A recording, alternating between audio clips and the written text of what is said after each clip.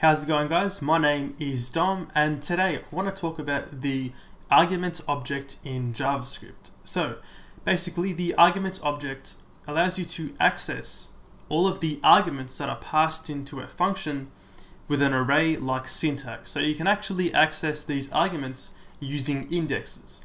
So, for example, let's just say we define a new function in JavaScript and call this one bottle.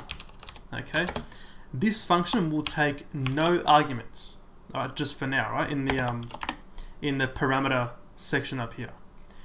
Now in the body, let's just console.log. Inside here, let's pass in arguments and then at index 0.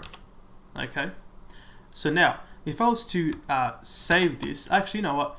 If I was to go down here and actually call this function and then pass in an argument to that function, for example, let's just pass in a string with the text DOM. Okay, so now in the console of the browser, we should see DOM. Let's just save this and refresh the browser real quick, and we get DOM right there. So what's happening is we're accessing the arguments property, or the arguments local variable inside this bottle function, and this behaves like an array, so you can actually access the arguments passed in by index. So index 0 is the first argument passed into the function.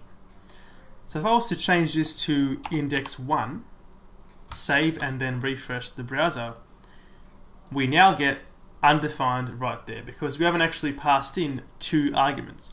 If I was to pass in an argument such as 6 inside here, save and refresh, we now see 6 in the console. So you can see how you're sort of able to access an arbitrary amount of arguments through this arguments object. Okay, it's even got a length property. So if I was to just console.log and then get rid of this and say .length, we now should see 2 in the console. Let's save and refresh, and we get 2 right there. So we get 2 because we have passed in 2 arguments to that function. Now, this can be useful, obviously, in situations where you're unsure of how many arguments to actually expect in the function body. And it's useful when, I guess, creating libraries or helper functions. Alright, so for example, let's create a function called sum, and this will spit out the sum of a bunch of numbers passed in. We'll type out function, call this one sum, take no parameters or no arguments. Now in the actual body, let's loop through all the arguments and then return the sum. So let's create a new variable here and call this one sum equal to 0 for now. Inside the, or I guess down here, let's create a loop. So we'll create a new, make a new for loop. Var I equals 0, I less than arguments dot length. All right, I plus plus, and then we can just say sum is plus equal to arguments at index I, and then we can just return the sum right there. So now this function is going to support an unspecified amount of arguments and then add all those together and return the result.